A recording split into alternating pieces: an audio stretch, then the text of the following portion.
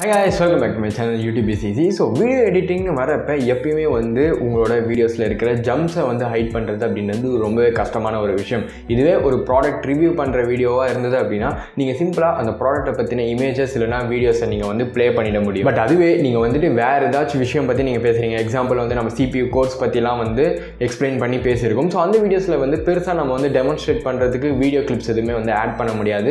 So just நம்ம வந்து பேசுறது மட்டும்தான். அது வந்துட்டு ஒரு எக்ஸ்பிளைன்ட் வீடியோ மாதிரி இருக்கும். ஸோ மோஸ்ட்டாக வந்து டாக்கிங் ஹெட். ஸோ இப்போ நீங்கள் பார்த்துட்டு இருக்கிற இந்த விஷுவல் தான் வந்து இருக்கும். ஸோ இதில் வந்து ஜம்ப்ஸை வந்து ஹைட் பண்ணுறது அப்படின்றது ரொம்பவே கஷ்டம். பட் ஆனால் இதை பற்றி நம்ம வந்து ஆல்ரெடி ஒரு வீடியோவில் வந்து பேசியிருக்கோம். ஸோ இந்த வீடியோ வந்துட்டு ரொம்ப குயிக்கான ஒரு வீடியோ, இன்னொரு சின்ன எக்ஸ்ட்ரா சொல்யூஷன் மாதிரி தான் வந்து இது. ஸோ உங்களோட வீடியோஸில் ஜம்ப்ஸ் வந்து இன்னும் பெட்டராக வந்து ஹைட் பண்ணுறது எப்படி, அதை பற்றி வந்து இன்னைக்கு வீடியோவில் பார்க்கலாம். வீடியோ ஸ்கிப் பண்ணாமல் ஃபுல்லாக பாருங்கள். வாங்க இன்னைக்கு வீடியோக்குள்ளே போகலாம்.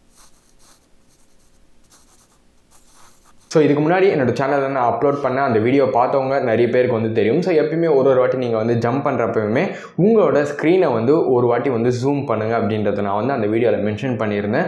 ஸோ அந்த மாதிரி ஜூம் பண்ணுறப்ப ஒரு சின்ன கேமரா ஆங்கிள் சேஞ்ச் ஆன மாதிரியோ இல்லைனா வந்து ஸோ சேம் பொசிஷன்லேயே வந்து இருக்காது. ஸோ தட் உங்களை பார்க்குற வியூவர்ஸ்க்கு வந்து அது வந்து போரிங் விஷுவலாக வந்து இருக்காது. ஸோ சம்திங் சேஞ்ச் இருந்தது அப்படின்னா அது பார்க்குறதுக்கு இன்னும் கொஞ்சம் பெட்டராக இருக்கும். ஸோ அதுதான் வந்து அந்த வீடியோவில் நான் வந்து மென்ஷன் பண்ணியிருந்தேன். அது போக இன்னும் ஒரு சில விஷயங்கள். ஸோ நீங்கள் வந்து எப்படி வந்து எடிட்டிங்கில் நீங்கள் ஜூம் இன் பண்ணுறது மூலமாக ஒரு சின்ன டிஃப்ரென்ஸ் காட்ட முடியுமோ அது மாதிரி நீங்கள் வந்து ஆடியோலையுமே வந்து சேஞ்ச் பண்ண முடியும். எக்ஸாம்பிளுக்கு வந்துட்டு வீடியோ எடிட்டிங் பொறுத்த வரைக்குமே வந்துட்டு ஜே கட் அப்படின்னு ஒன்று இருக்குது. So J cut, L cut இதெல்லாம் நிறைய இருக்குது. பட் நம்ம வந்து ஜே கட் பற்றி மட்டும் பார்க்கலாம். ஸோ ஜே கட் அப்படின்றது ஒன்றுமே கிடையாது. ஒரு சீன் வந்து ரன் ஆகிட்டு இருக்குது அப்படின்னா ஸோ அடுத்த சீனில் வரப்போகிற ஒரு விஷுவலுக்கான ஆடியோ ப்ளே ஆகுது. எக்ஸாம்பிள் நம்ம வந்து நிறைய தீஃப் படங்கள் எல்லாமே வந்து பார்த்துருப்பீங்க. ஸோ அது எல்லாமே வந்துட்டு ஒரு சீன் நடக்கிறப்ப வந்துட்டு சப்போஸ் நெக்ஸ்ட் சீனில் வந்து போலீஸ் என்டர் ஆக போகிறாங்க அப்படின்னா இல்லைனா ஆம்புலன்ஸ் ஏதாச்சும் வருது. ஸோ இந்த மாதிரியான விஷயங்கள் ஏதாச்சும் நடக்க போகுது அப்படின்னா உங்களுக்கு அந்த சீன் இருக்கும்போதே வந்துட்டு எக்ஸ்ட்ராவாக வந்து ஆடியோ வந்து ப்ளே ஆகும். ஸோ நம்ம பார்க்குற அந்த விஷுவலை தாண்டி வந்து ஸ்டோரிஸ் வந்து ஆடியோ மூலமாக வந்து ப்ளே பண்ண முடியும். ஸோ அந்த மாதிரியான வீடியோஸ்க்கு நீங்கள் வந்துட்டு எடிட்டிங் டைம் லைன் பார்த்தீங்க அப்படின்னா ஸோ ஆடியோ வந்து முன்னாடியே இருக்கும். பட் அதோட விஷுவல் வந்துட்டு பின்னாடி வந்து வரும். ஸோ இதுதான் வந்து ஜே கட் அப்படின்னு வந்து சொல்லுவாங்க. ஸோ அதே மாதிரி தான் வந்துட்டு நம்ம பேசுகிற நார்மல் இந்த டைலாக்குமே வந்து நம்ம கட் பண்ண போகிறோம். இப்போ எக்ஸாம்பிளுக்கு என்கிட்ட வந்து 2 கிளிப்ஸ் இருக்குது. ஸோ நான் இங்கே நடுவில் வந்து ஒரு சின்ன கட்டும் இருக்குது. ஸோ இப்போ நான் வந்து என்ன பண்ண போகிறேன் அப்படின்னா ஸோ நெக்ஸ்ட் ப்ளே ஆக போகிற அந்த கிளிப்பில் நான் வந்து ஃபர்ஸ்ட் ஒரு 2 ஃப்ரேம் இல்லைனா 3 ஃப்ரேம் மேக்ஸிமம். ஸோ இந்த டைம் பீயிங்கில் நான் வந்து ஒரு கட் வந்து ஆட் பண்ணிக்கிறேன்.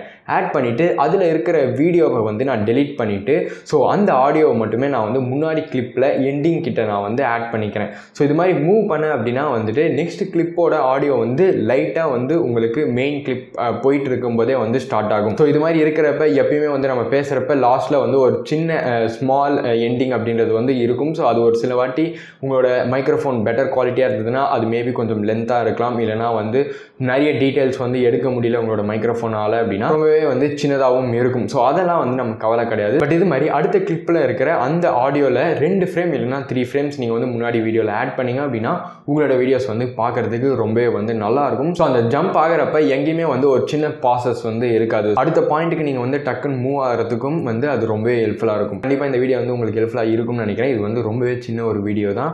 ஸோ ஹோப் இந்த வீடியோ வந்துட்டு உங்களுக்கு ஹெல்ப்ஃபுல்லாக மறக்காமல் லைக் பண்ணுங்கள். பிடிக்கலன்னா வந்துட்டு டிஸ்லைக் பண்ணிக்கோங்க. ஸோ இது மாதிரியான டியூட்டோரியல்ஸ் நிறையவே இருக்குது. அதெல்லாமே வந்து செக் பண்ணுங்கள். இந்த வீடியோ யாருக்கு யூஸ்ஃபுல்லாக இருக்குமோ அவங்களுக்கு வந்து ஷேர் பண்ணுங்கள். இதே மாதிரி இன்னொரு நல்ல வீடியோவில் உங்களை மீட் பண்ணுறேன். தேங்க்ஸ் ஃபார் வாட்சிங் கைஸ். பாய்.